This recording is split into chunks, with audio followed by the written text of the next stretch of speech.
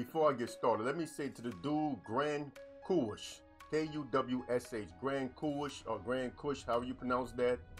The guy that came on my page and left a comment that said, "We are not Indians," in response to my community post. You know what's really sad about coons like him? Is out of everything that I said in that community post, that's the only thing he got from it, is to argue about endonyms and exonyms. I never said that we actually ever called ourselves Indians. For one, I don't get caught up in names and stuff like this because I know that endonyms and exonyms can vary, just depending on who's saying what at what point of time. So I don't get caught up into names. I'm not like Dane Calloway that wants to prove that we called ourselves Nietzsche or something like that, Nietzsche, before the white man came. I don't get into that.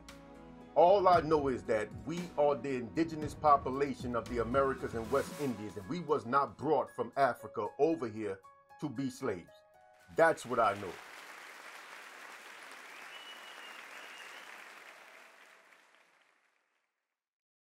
Now, to this video. Karen Hunter said something that I found very, very intriguing. She talked about the covert social operation that white supremacy uses against black people. And she said how they formulated in the form of propaganda under simple terms, catchphrases, and they keep it real simple. And they beat it down our throats, and they keep us on our heels, finding ourselves defending ourselves against foolishness instead of addressing the real problems that we face in America as black people. And what I found interesting about this, being that she is an educated black woman, is that these are the same tactics that black women have been using against black men for the last 50 years. But they can't see that.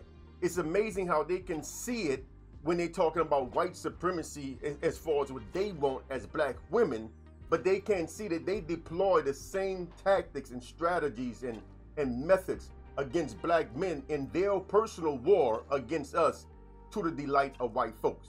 There's like a massive strategy that may be 400 years in the making, and they have the playbook, they have the cheat sheets that they hand out to everyone, they have the talking points, they keep them real simple, and then they just ram them down our throats.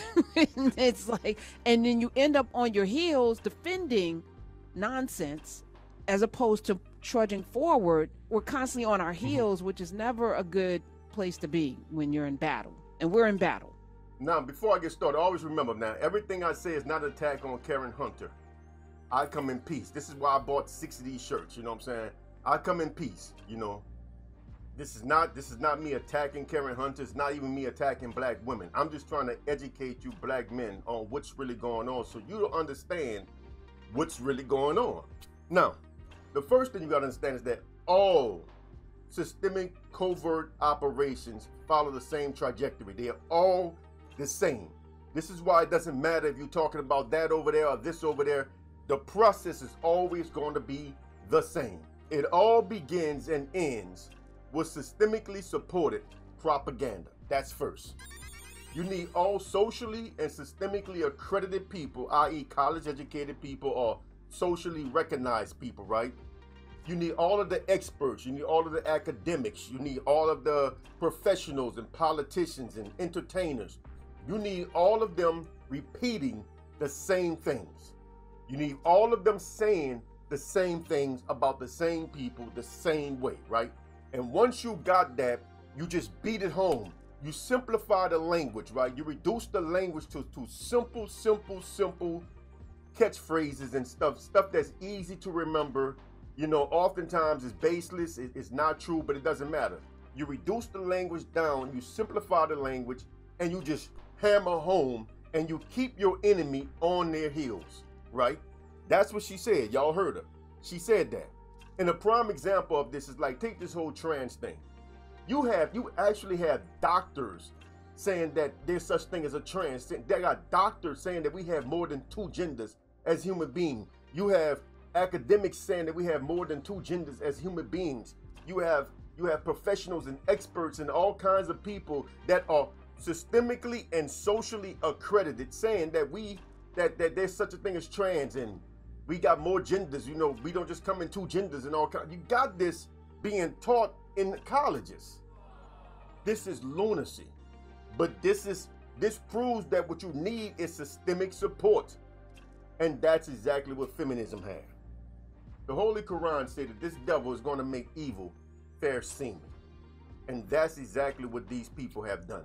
They have twisted and inverted everything that's right, you know what I'm saying, and everything that's truthful and everything that's good. They have inverted it. And now the bad, they make the bad appears to be the right thing. They make the evil appears to be the good thing. They make evil fair seeming, and this is exactly what they do. But let me continue. Now she talked about the simple talking points and keep the enemy on their heels, right? And she said that you don't want to be on your heels in battle, and this is a battle. You don't want to be on your heels because you find yourself defending yourself all the time against foolishness instead of dealing with real topics, right? That's what she said. Y'all remember circa the 1980s, where black women started saying, you can't handle a strong black woman. This rally cry was used to shame any black man who refused to engage in physical or verbal altercations with black women. Men like myself, I didn't play that. I just dealt with other women. You know what I'm saying? You can't handle strong black women. I don't want to handle you. I'm gone. You know what I'm saying? I'm not trying to handle you. I'm out. Couldn't shame the strong men. The strong men just wouldn't play that game because they don't want to be beating on you, and that's what they're going to end up doing. So the strong men would just dip out. But what you had was the weak men, the sub-beta males, because the alphas and betas dipped out. You would have the sub-beta males that remained. They will be the ones that deal with these women. And as they get frustrated and they don't know what to do, they start fighting when the women just accuse them of not being able to handle them. You know, you're getting in your feelings. You just can't handle a strong woman. But I mean, how are you supposed to deal with somebody that's being antagonistic towards you? How exactly do you deal with that? How do you handle that? I have no idea because I don't deal with it. Circa 1985, they started coming out saying, I can do bad all by myself. And this means that if a black man was not well off financially, then he was worthless and inadequate in regards to marriage, right? He was inadequate for marriage. This is what they did. And they drummed it home and drummed it home and drummed it home and never stopped. Circa 1985 to about 1995. This one here had an end date because they had to amend it. Circa 1985 to 1995, they started saying all the good black men are either dead, in jail, or gay. That's what they were saying. Remember that? This was circa 1985 and it stopped around 1995, right? Now, this is something they said without any basis whatsoever, in fact, or reality, to basically declare that all available black men were no good and were inadequate for marriage. That's what they were saying. They telling you all the good ones are dead, in jail, and gay. So that means every other black man that's left is no good. An inclusion of one thing is the automatic exclusion of everything else. If you saying in your inclusion that these are the good men, you enumerating them. You saying the good men are the ones that are no longer alive, they're dead, they're in prison, and they're gay. Those are the good men. So that means any black man that's not dead, in prison, or gay is not a good man. What? Automatically. This is what they said, and they beat it into the young girls growing up. They repeated it nonstop. The experts said it, the professionals said it. Essence magazine, Jet magazine, this is all you heard, right? But around 2000, they had to change it because people started pointing out the silliness of saying that the men that are in jail and gay are good men. You know what I'm saying? So they had to amend it slightly. So what they did was they took some of the stuff out. They just said, well, all the good black men are married to white women. That's what it became. Which again, the exclusionary rule. By exclusion, by including the ones that you say are good, by enumerating them, you're basically saying that everybody else, all other black men are no good and inadequate. So any black man that's not married to a white woman is a bad black man. What? This does several things too. It also says that the white woman makes a man or validates a black man. If he gets a white woman, that means he had to be exceptional. This is Dr. Umar Johnson's belief, right? He said it all the time that, you know, the black men that get these white girls, they filthy rich. I mean, I don't know what world he live on because you can go in a project and find a dude that's dating a fucking Mexican or white girl right now. You know what I'm saying? Right now. So I don't know what world he live in. But this is the kind of stuff he said. He makes it seem like the kind of black men that get white girls are exceptional, right? They like in the 1% of the 1% or something like that. This is what he said, but this is not true. It has nothing to do with that. But it also makes it seem like this is proof that white women only get the very best. So this is something that they believe. So the way they look at it, to be honest, is that if you can get a white girl, that means you are a good man. This is what they're saying. If you could get a white girl, you're a good man. But they don't want to give you credit like that, right? They want to reverse it and make it seem like it's something nefarious. You know what I'm saying? You just a sellout, a coon, or the white women finessing us and all. You know, they want to make it something that is not, but it's just a matter of compatibility, right? But also what they're saying is that any black man that's not with a white woman is inadequate and not worthy. That's what they're saying. Think about it now.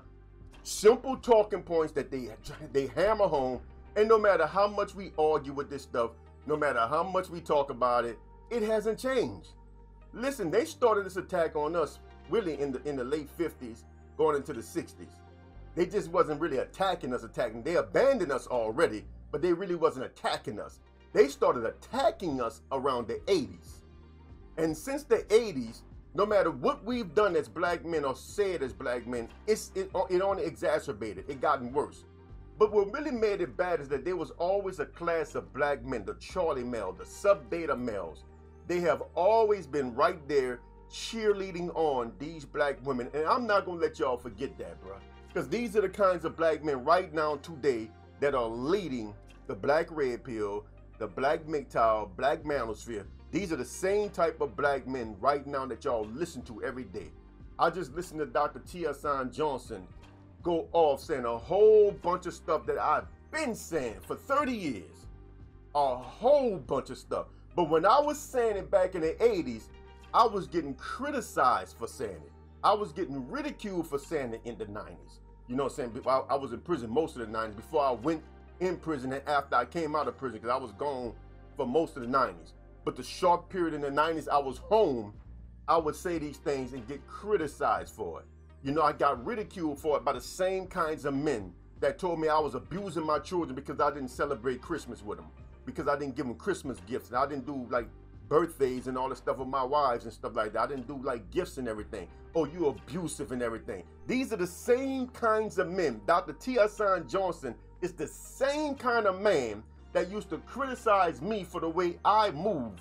And even after I explained to them why I was doing what I was doing, they didn't want to hear it.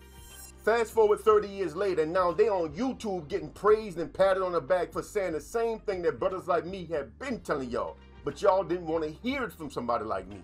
Because I say it from a place of manhood. They say it from a place of weakness. See, these dudes are defeated and beat down and kicked around and they're miserable. So they are saying it because they have no other choice but to accept the reality of the situation. Men like me just went our own way. We were saying it back then, the same thing, but we were saying it from a different place. And y'all don't like the place that I say it from, because I say it from a place of manhood. I say it from a place of alpha. But let me continue. After 2010, basically it became a free-for-all on black men. Black men are abusive, they beat dads, they don't support black women, they hate black women, they hate their mothers, and on and on and on and on. I mean, they just throw everything at us now and just see what sticks.